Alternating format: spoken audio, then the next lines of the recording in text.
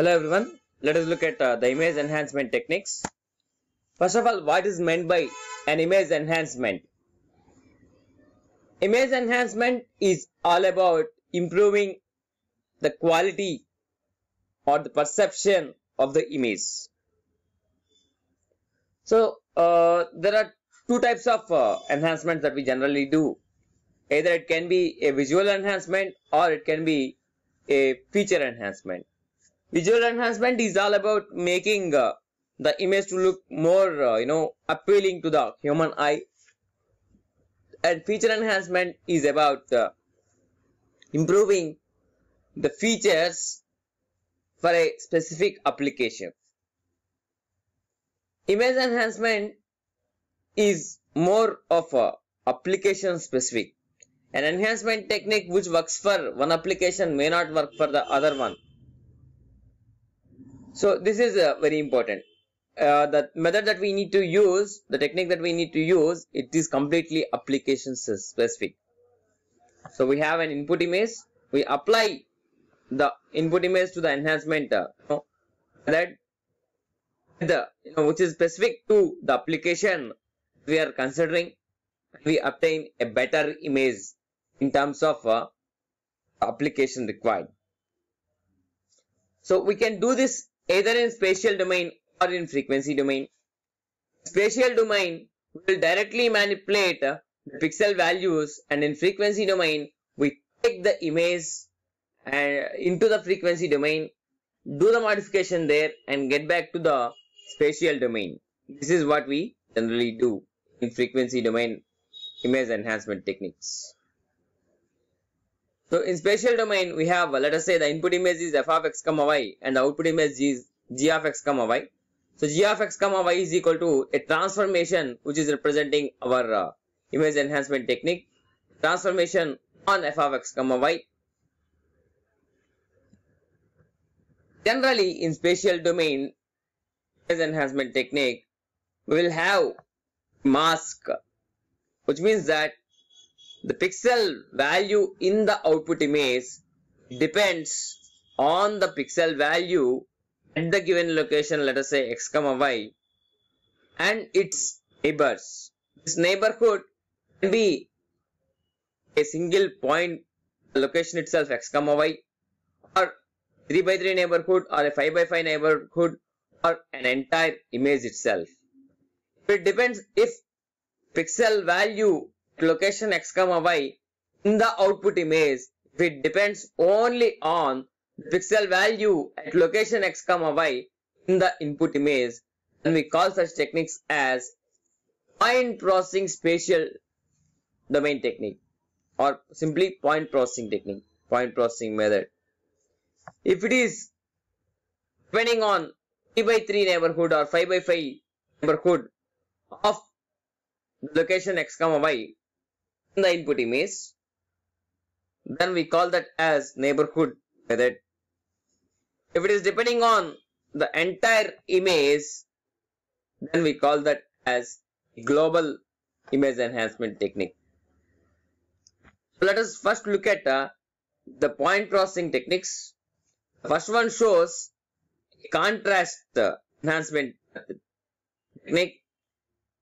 So what do I mean by contrast enhancement? Sometimes the image might contain only particular only pixel values in a particular given a particular dynamic range of values. Let us say we are using 8 bits for quantization, then the input is supposed to have values between 0 to 255. If I have taken the image in dark conditions without light, then the image will have more of intensity values, smaller intensity values. Let us say between 0 to 100. Most of the intensity values will be in between 0 to 100, and will have very few pixels from 100 to 255. Although we have a dynamic range from 0 to 255, we are having intensity values between 0 to 100. It means that we are not using the complete dynamic range.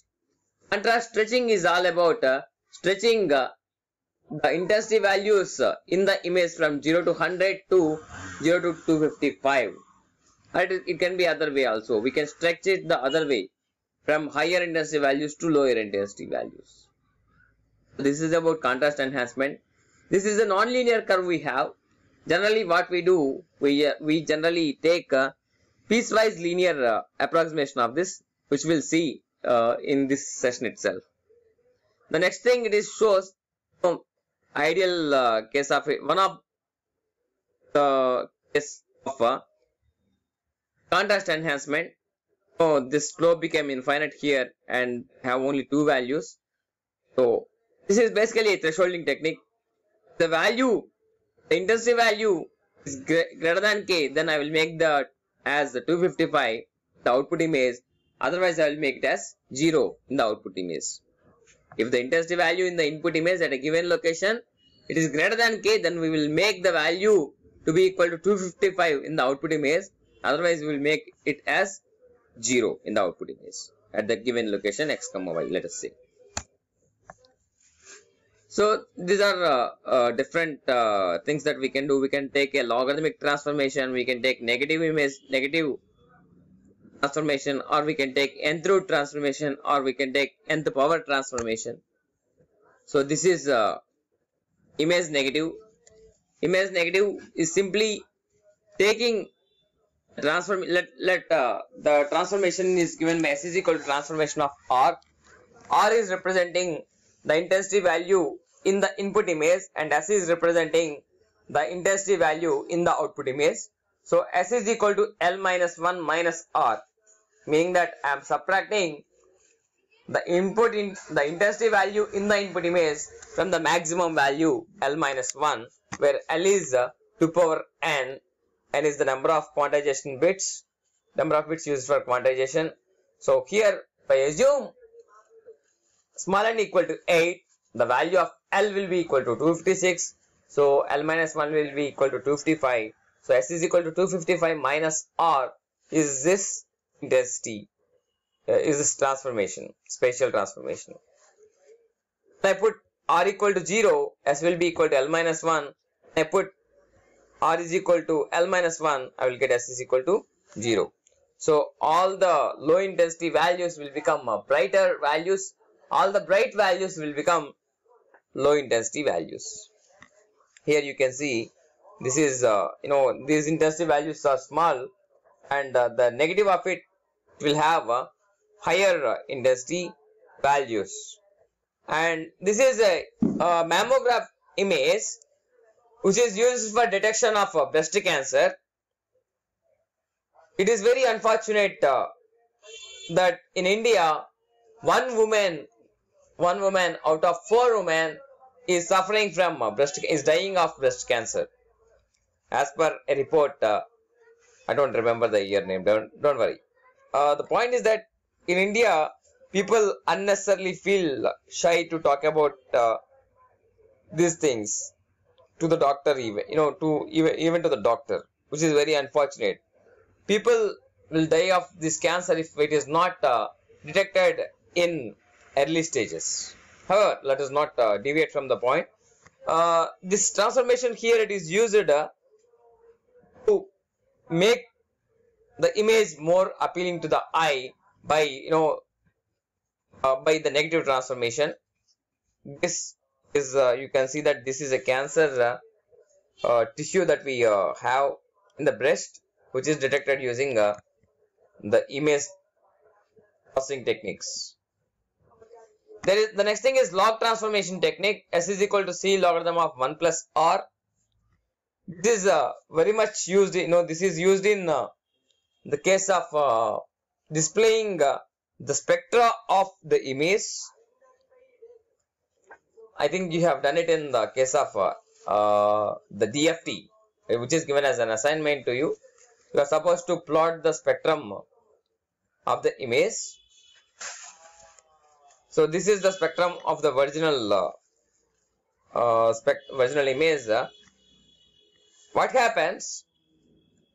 The Fourier transform, it gives compact representation. When And because of that compact representation, most of the values in the spectrum, they will be near zero, and few values they have very high value. When we try to visualize this sort of a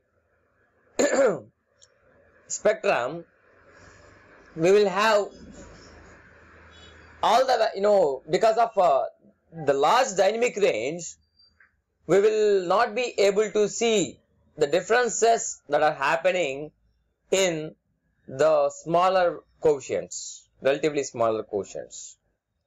Let us say one quotient is near 100, 108.6, and the remaining quotients are let us say 2.1, 3.5, 8.6, 2.3, 2.8, so on.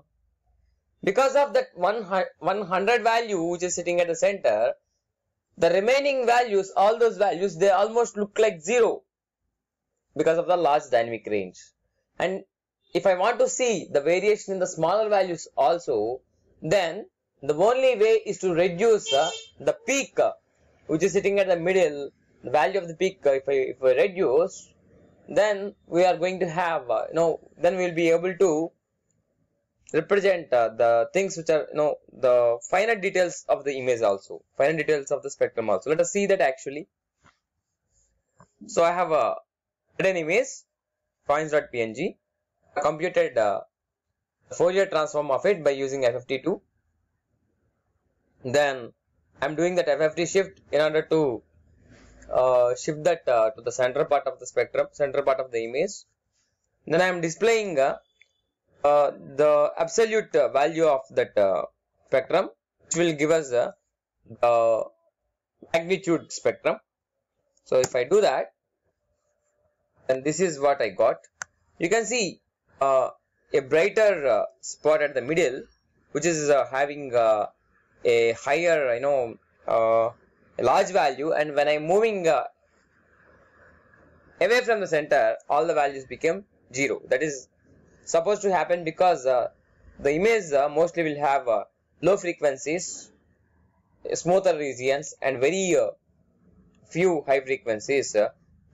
Few high frequencies because we get abrupt changes only at very smaller number of pixels. If I want to visualize what is happening here also, what we need to do, we need to do something called as a dynamic range compression, that we can obtain by doing the logarithmic transformation. So let us do that. The logarithmic transformation I am doing. The logarithmic transformation is a logarithm of let us take logarithm. Yeah, logarithm I will take, natural logarithm I will take, no problem. 1 plus absolute of this value. I am doing that 1 plus here because this quantity may become 0. Logarithm of 0 will give you an error. So in order to avoid that, I am taking 1 plus absolute value of IMF here. That is the transformation definition also. So if I do that, now you can see the variation in the finer values also, because the mid value, it became relatively small now. Logarithm of 100 base 10 is 2. Logarithm of 10 base 10 is 1. So the dynamic range from 100 to 10 is now reduced to 2 to 1. That is what we are trying to achieve here. This is logarithmic transformation. Let us do the mesh plot of this also, just for having more insights into this. The mesh plot of this will look like this. Mesh of this one, I will not have this braces here. Mesh of this.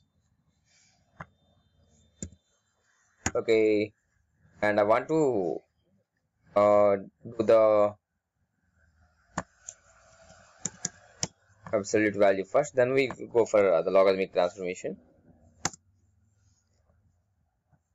Yeah, you can see the middle value and everywhere it's 0, so you cannot see any sort of variations that are happening here. But let us move to the log magnitude spectrum. Logarithm of 1 plus quantity. Yes, you can see that here. You can see the variation in the finer parts of the spectrum also. This is what dynamic range compression means. So the logarithmic transform, it does dynamic range compression. The next thing is this is what we have already done. The next thing is power law transformation. This is generally used for correcting the display of the images on monitors and all. So these are the curves for various values of gamma. S is equal to CR power gamma is the transformation that are represented here. Currently, this is going to do either dynamic range expansion or dynamic range compression, depending on the value of gamma. So if you see that this is dynamic range expansion, gamma less than 1, and this is for dynamic range compression for gamma greater than 1. This is a good example of what we do in gamma, the power law correction or gamma transformation or gamma correction. Let's say we have this original image, and when we display it on the monitor, this is how it actually looks like. It's because there is a degradation happening because of the transfer function of the monitor. It is not actually showing the original image, but because of the degradation associated with the monitor, the image is being degraded and shown it here. And this degradation in general follows S is equal to CR power, let us say some theta, S is equal to CR power theta. Then what we do in gamma correction, we are going to do something like CR power 1 over theta, so that that thing will always result in a quantity which is proportional to R, but not something, some power of R. So what we do, we take image and then we apply S is equal to CR power 1 over theta, assuming that this is proportional to R power theta, the transfer function of the monitor. It is something related to R power theta, not transfer function, impulse response R power theta. Then what I do in gamma correction, S is equal to CR power 1 over theta I am going to do, and then display the image on the monitor, so that the original image, the image which is displayed, it looks almost like the original image. This is what happens in the gamma correction.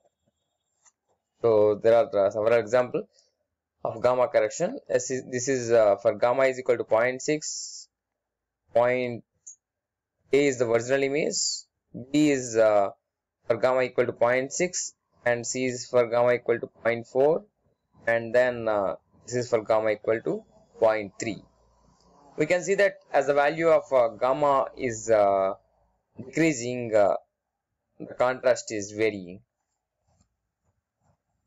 And actually why we are doing this is we are trying to find out the crack that happened in the spinal cord, it seems. This is another example. This is a poor resolution image. This is a poor contrast image.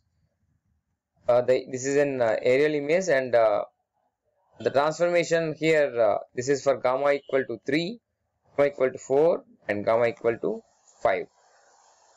Dynamic range compression is what we did here.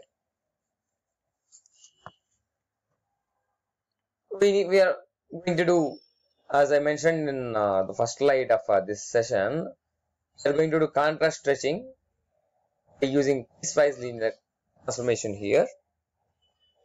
So we used to see a nonlinear curve here. We have approximated that into 3 lines here.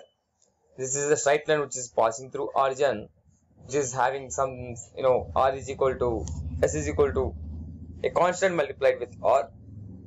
And this is a straight line equation of the form S is equal to R plus S is equal to some MR plus C. And this is another straight line with a little slope when compared to this one. So this is the point. The slope of the middle region should be higher. So this is also will be of the form sum S2 is equal to MR2 plus C. This region, if you see, the slope is very high, it is greater than 1. So for a very small range in the intensity value here, we'll have a large change here. If I take a small fraction here, the thing which is corresponding to this will be more. The dynamic range will be more. That is what I am trying to tell you. The dynamic range of the output image will be more. So as the slope of this is increasing, the output image will have more and more contrast. This is a poor contrast image where all the intensity values are somewhere between 100 to 150, and this is a better contrast image after applying contrast stretching, and this is a high contrast image which is almost like a thresholded image, like a binary image. Binary image is the highest contrast image. Here you can see this transformation is intensity, what do we call that? Intensity level slicing. So what we do here, if the intensity value in the input image is in between A and B, then we keep the value as it is. Otherwise, we'll take all the other values into another value. So this is sort of thresholding again, but it is double thresholding here. If it is less than a value, then make it 0. If it is greater than the value, then also make it 0. Otherwise, make the value to be 1. Not exactly 0 and 1, but I'm going to club it with the thresholding. That's why I have mentioned 0 and 1 here. This is an aortic angiogram image, and this is this transformation. These values are required for us. They are shown in white, and all the other values we made them into 0. Applying this intensity slicing. The next transform, keep all the values, the image as it is, except the values which are in between A and B. The values which are in between A and B are shown in the same intensity value. This is another sort of transformation. Here you can see all these values are shown in the same intensity value, and all the other values are kept to be the same value here.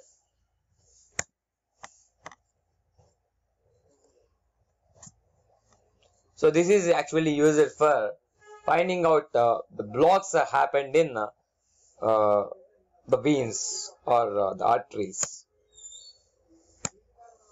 The next one is bit plane slicing.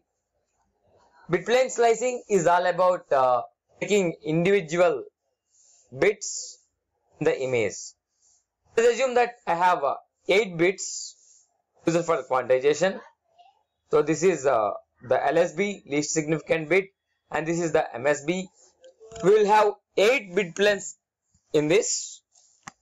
First bit plane obtained by taking all the values, all the intensity values in the image. I'm going to take this significant bit of it and multiply it with 1. Of course, I'm keeping the value same. And then take only that value as your intensity value. Okay, it's just making all the other bits to be 0, taking only this value corresponding to this one. This is 0th bit plane. First bit plane is make all the other bits 0 and keep only this bit and find out the value of the image, find out the intensity value. And second bit plane is this, and the final bit plane, MSB bit plane, will retain this bit and make all the other bits to be 0 and display the image. This is bit plane slicing. You can see that the most significant bit will have more information. This is the original image. 0th bit plane, first bit plane, second bit plane, third bit plane, fourth bit plane, so on, the 7th bit plane. You can see that 7th bit plane is almost same as original image because it contains all the coarse differences, and when you move to the lower bit planes, it will have all the finer details in it. This is bit plane slicing for you. More explanation. Bit planes 8, 7. Okay, image reconstructed using bit planes 8 and 7, which means that 8 bit plane plus 7th bit plane. This is 8 bit plane plus 7th bit plane plus 6th bit plane. This is 8 plus 7 plus 6 plus 5. When you are adding more and more lower bit planes, you can see that more and more finer details getting added in the images. You can see this here. There is a structure here which is not present here. The next thing is histogram equalization, then histogram matching, then local histogram processing, then okay, this part is not there in your syllabus, so I'm skipping that. I'm going to skip that. First of all, what is histogram of an image? Histogram you're all very familiar with. You used to do that a lot in your standard itself. Let us say there's a class, there's an exam conducted. What you used to do, you used to plot the histogram of the results by taking, like, let us say I want to find out the histogram by taking bins between 0 to 10, 11 to 20, 20 to 21 to 30, so on, 90 to 100. So what we are going to do, we are going to count the number of students who got marks between 0 to 10. Then we are going to count the number of students between 11 to who got marks between 11 to 20, so on from 91 to 100. And we are going to plot all these values, and we call that as a histogram. Here also, what we are going to do, let us say I am taking 256 bins for an image which is having 8 bits for quantization. So 256 levels and 256 bins I am going to consider. So I am going to count the number of pixels which are having intensity value 0, and the number of pixels which are having intensity value 1, so on the number of values which are having intensity value 255. So if I plot, if I call that count as h of rk, where rk is the intensity value, then we will have this h of rk to be called as a histogram. Histogram of the image, let us do it using MATLAB and C. So let us plot the histogram of the coins image by taking the built-in function hist of im will give us the histogram. So this is that histogram. You can see you have 0 to 255 levels, and for each level there is a corresponding value. So this is 255, and you can see it has more values between 50 to, let us say, somewhere near 75 or 80. This is histogram for you. You can normalize the histogram by dividing h of rk with the total number of pixels. So the normalized histogram is P of rk is equal to nk, the number of pixels having intensity values rk, divided by capital M into capital N, which is the size of the image. Capital M into capital N will give you the total number of pixels in the image. This is nothing but the PDF of the image if you treat the image as a random variable. This is dark image, so the intensity values are supposed to lie between let us say 0 to 100. This is histogram of a bright image, so the intensity values will be more near 255. So you can see peaks here. This is a poor contrast image, because of which the intensity values are lying in a range, in a given range, let us say from 100 to 150. No values here, no values here. This is a high contrast image. This is high contrast image because it contains all the values, all the intensity levels almost uniformly.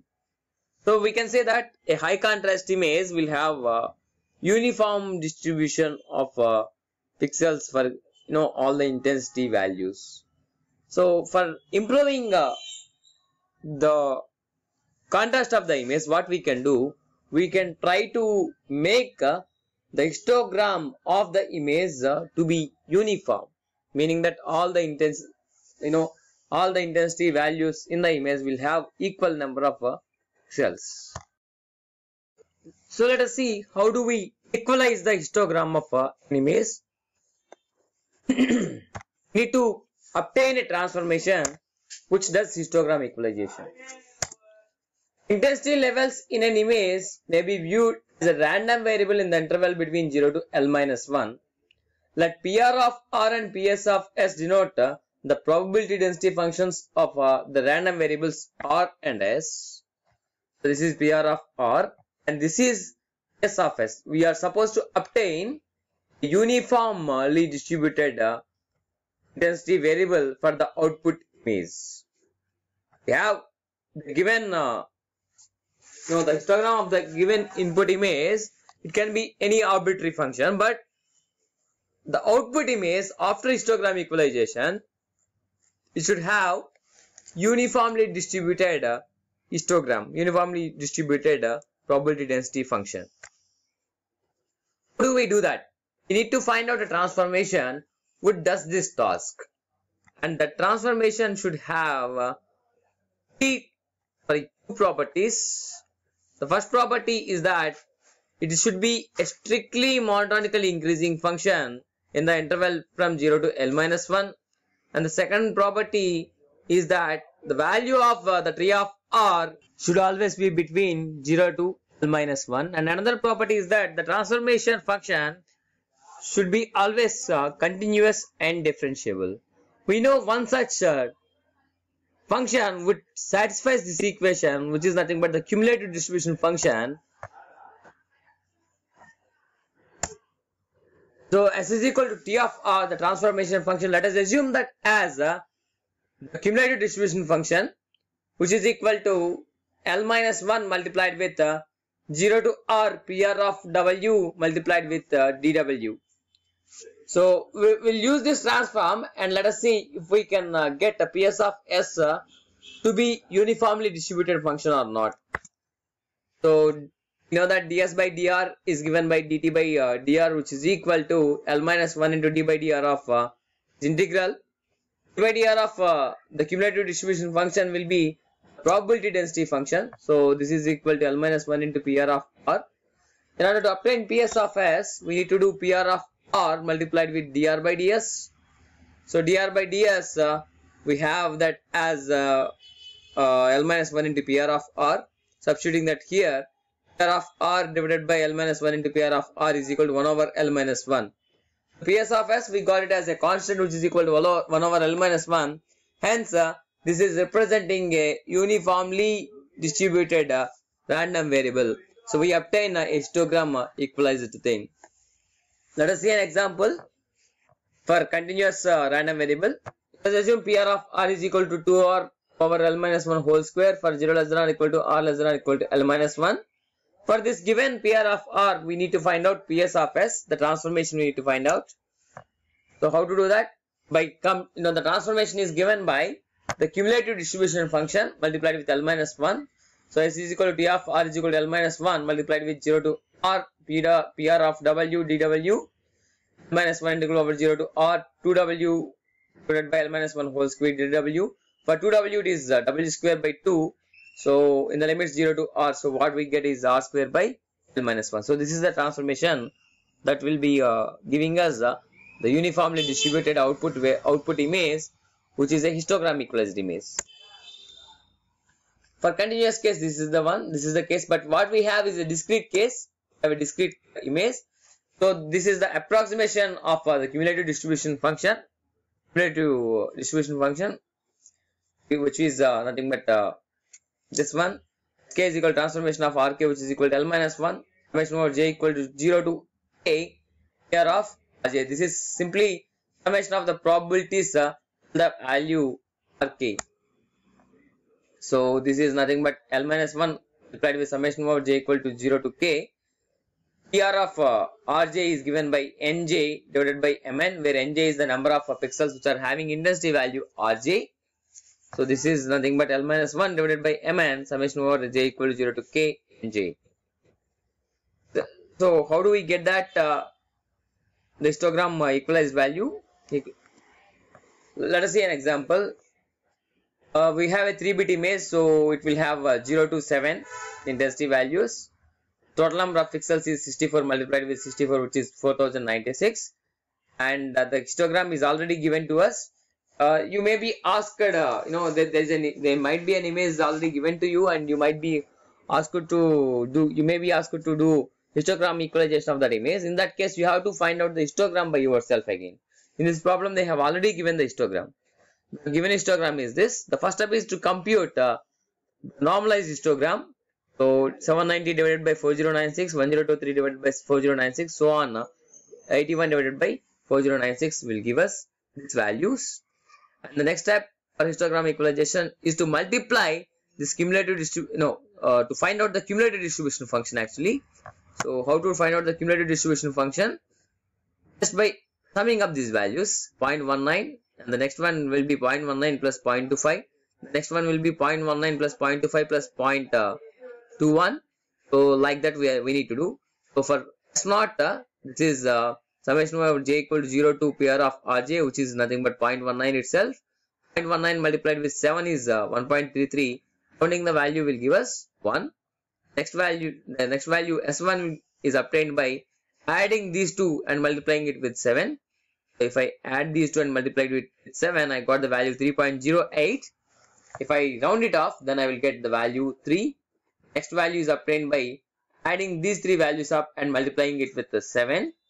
So the value I got it to be equal to 4.55. So the intensity, if I round it off, the value which is corresponding to this value will be equal to 5. Similarly, for R4, I will get a value of 6.23, the cumulative distribution function. And when I round it, cumulative distribution function multiplied with 7, 6.23. And when I round it off, the value is equal to 6. For S5, it is 6.65, which is rounded off to 7. And once we get 7, all the remaining values will also be coming to S7. So this is PR of RK, the histogram of the given image, and this is nothing but the transformation function. You can see that it is monotonically increasing, and you can also see that it satisfies most of the properties, although it is not a strictly increasing function.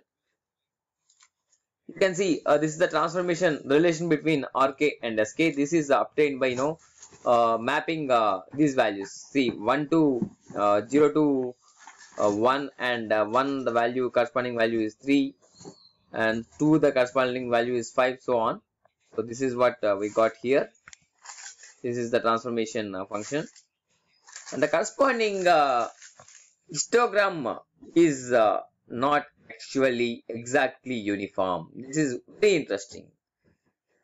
You can see that you are supposed to get a uniformly distributed output image. I mean to say, the histogram of the output image should be uniform, but that is not actual case.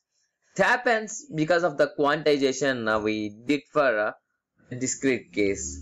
Because of the quantization, the values which are in between, let us say between 0 to 1, they are going to remap to either 0 or to 1. And similarly, the values which are between 1 and 2, they are remapped to either 1 or 2. Because of such deviations, will not get exactly uniformly distributed image, but we will get almost approximately uniformly distributed image. Still see it got worked. This is a dark image. After histogram equalization, I got a good contrast image. This is a very bright image. After histogram equalization, we got a good contrast image. This is poor contrast image. After histogram equalization, this is what we get. This is a good contrast image, and still we get a good contrast image. This, you can see the histograms are almost uniformly distributed except for the last one. There is one thing I want. Even the last one is almost uniformly distributed. Sorry for that. Yeah. This comes to new question. What happens if I do histogram equalization to already good looking image, which means that already good contrast image? Is histogram equalization always good? We'll see that answer to this question in near future. Very shortly we will see that answer. So these are the transformation curves for the first, second, third and fourth images. Yeah. Histogram equalization always good? you can see that here. This is the original image, and I applied histogram equalization on that to obtain this image. You can see that the histogram equalization is not always good. Histogram equalization is not always good. It may work for you or may not work for you. It only depends on your application. Whether it works or not, it completely depends on your application. The next thing is the histogram matching or histogram specification. So, why do we need to always confine ourselves to the output image which is having a uniform distribution? Instead of that, I want to get my own histogram for the output image. We take the image and we do a transformation. And the output image is supposed to have the histogram specified by me, by the user. So this is what we are trying to do in histogram matching. How do we do that? This is simple. I know how to go from A to B, and I know how to go from C to B. Then how to go from A to C, go from A to B, and then go from C to B, and then come back from B to C. So this is sort of a very common thing that we do, right? So how do we do that? I know how to go from PR of R, the given input image histogram or probability density function, to uniformly distributed function, which is PS of S. And I know how to go from the specified histogram to histogram equalization PS of S. Of course, by doing what we call this transformation, L-1 multiplied with the cumulative distribution function. So we do it for both the input image and the specified image. And because we are doing uniformly, we are doing histogram equalization for both the cases, the resultant PF should be same for both the cases. So S is equal to T of R, which is L-1 multiplied with 0 to R PR of W dW. G of Z is also equal to L-1 multiplied with 0 to Z of T dt, Z of T dt. This is also equal to S. So these two should be same. So S is equal to T of R. We have transformation, and G of Z we have. So how to obtain G or Z? Z is equal to G inverse of S, which is G inverse of transformation of R. I'm repeating, we have S is equal to T of R, which is also equal to G of Z. And I want to get Z, Z is equal to G inverse of S, which is equal to G inverse of transformation on R. Let's see a problem on histogram matching also. Okay, what is the procedure? First, obtain the uniformly distributed function from PR of R by taking the cumulative distribution function transformation, and then do it for the histogram specified image also. And then from using these two, we do mapping from S to Z by considering Z is equal to G inverse of S. So we'll see an example.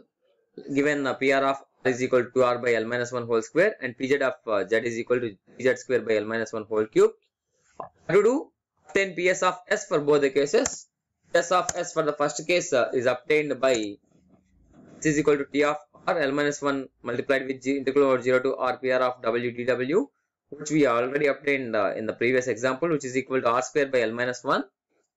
And for histogram specified one, we will have the transformation P L-1 integral over 0 to Z PZ of T dt, which is equal to L-1 integral over 0 to Z T square by L-1 whole cube dt. So this is for T square it is T cube by 3, and 3 will get cancelled, will get Z cube by L-1 whole square. These two are equal, which is equal to S. So Z is equal to G inverse of S is what I am doing. It is given by L-1 whole square S the whole power 1 by 3. What is S? R square by L-1. L-1 get cancelled. So what I am going to get is R to the power of by 3. Yeah, this is only one term is going to get cancelled. So what I am going to get is L-1 R square to the power of 1 over 3. This transformation is going to give me histogram matching from R to Z. The discrete case, the procedure is more or less the same, except that the integrals now are replaced with the summations.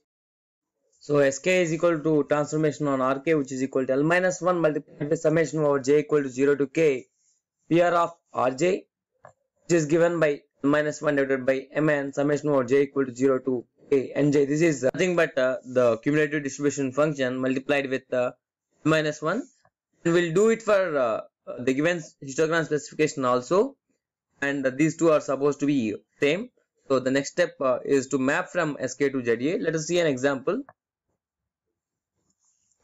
So the given values, both xi and y are taking the values from 0 to 1 to 3, 0 to 3. So and pu of xi is given as 0.25 for all the values from 0 to 1 to so on 3. And pv of y0 is given as 0.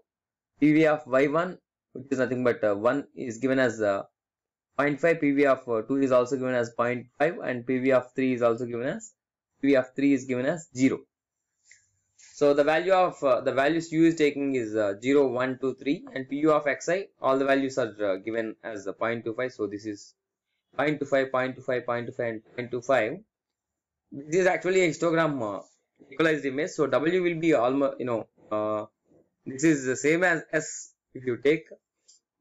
So if you find out the cumulative distribution function of 0.25, 0.5, 0.75, 1. This is obtained by 0.25 here, and 0.25 plus 0.25 is 0.5, and then 0.25 plus 0.5 is 0.75, 0.75 plus 0.25 is 1. This is how we obtain this, and we need to do that again for this variable yi. So it is given as 0. PV of y0 is given as 0, and PV of y1 and y2 are given as 0.5. So if I do the cumulative distribution, then 0, then 0 plus 0.5 is 0.5, 0.5 plus 0.5 is 1, and then we have again PV of y3 is 0, so this will be remaining as 1. However, we will not get any value greater than 1. So next step is to map from v to u, or u to v. In the previous notation, this is from R to Z. How do we do that? Take this histogram equalizes 1, and this is also histogram equalization. Yeah, these two are representing same values, supposed to represent the same values. So take first term, which is 0.25. Such in this sequence, value which is greater than this. Okay, the smallest value in this which is greater than this value. 0.25 less than greater than 0, so don't discard this one. 0.25 is less than 0.5, so the value which is mapping to this one, mapping to 0, is 1.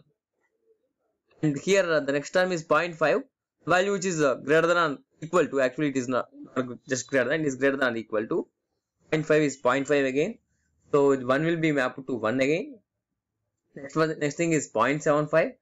0.75, the value which is just greater than greater than or equal to 0.75 is 1. So 2 is mapped to 2 again, and 1 is 1. The value 1 again is mapped to 1. Here you always need to take the smallest value. So this is mapped to 2, 3 is mapped to 2 here. 0 is mapped to 1, 1 is mapped to 1, 2 is mapped to 2, 3 is also mapped to 2. Remember, 3 is not mapped to 3, it is mapped to 2 because you need to take the smallest value possible. Okay, so mapping is this. This is histogram matching for you. The next thing is local histogram processing. The local histogram processing is all about you do the histogram equalization or histogram matching, not on the entire image, but on in the neighborhood of the given pixel. Repeat that procedure for each and every pixel, you will get the local histogram processing. So instead of doing the histogram equalization for the entire image, you are going to do the histogram equalization in the neighborhood of the given pixel. This is the local histogram processing. So this is the original image. It contains some inner finer details. You can see an A here and a slash here, some lines here actually. So if you do global histogram equalization, there's not much a change inside these squares, but the background got changed. If you do the local histogram equalization, you can see the finer details got improved. But there's a drawback here with local histogram equalization. You will get something called as a checkboard effect. Because you are doing the processing based on the neighborhood, you are supposed to see a checkboard effect, and that effect will be more and more as the block size is increasing. Here the block size is small, so that is why the checkboard effect is yeah, actually it is visible here. You can see these dots and all coming up because of the checkboard effect only.